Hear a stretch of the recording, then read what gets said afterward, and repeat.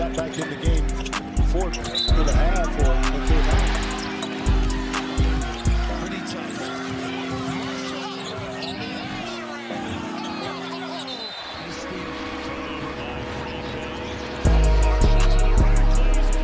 Marshall races up ahead for Xavier.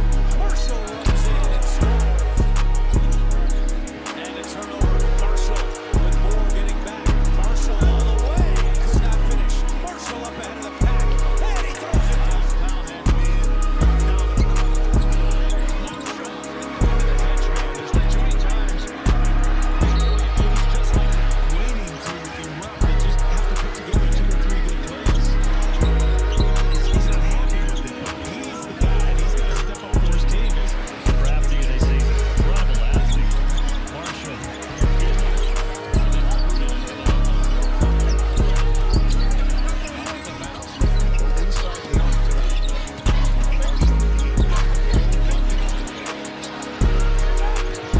Marshall pulls up from 12. When you learn from Patrick Ewing and Lewis Orr, that ain't all bad. Marshall stepped back, started the early streak, 100%, and just navigated the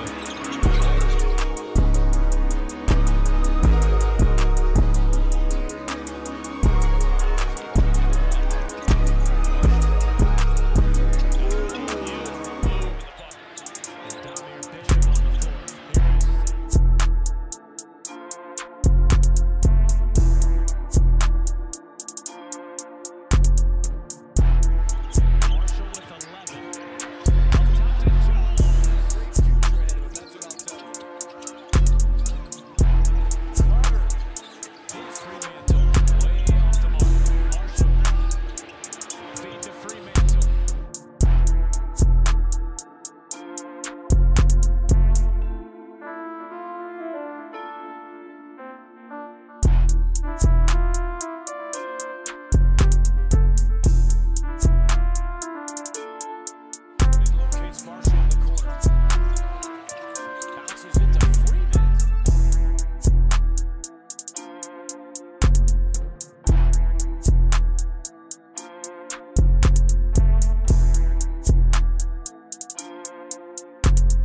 Out the play, he makes a bid.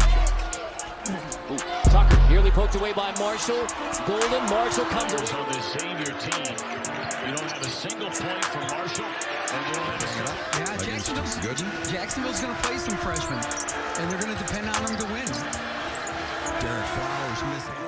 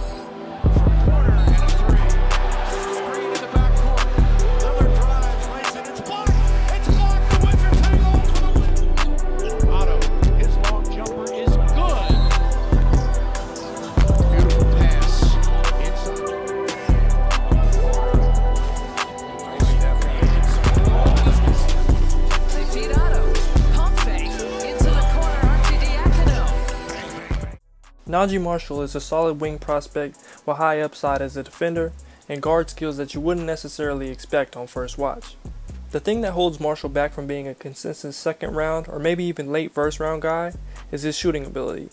He's been hovering around 28 to 29% on 5 attempts a game over the last 2 seasons. But he's someone who I could see teams betting on his shooting and taking him anywhere in the second or just making a priority undrafted free agent pickup.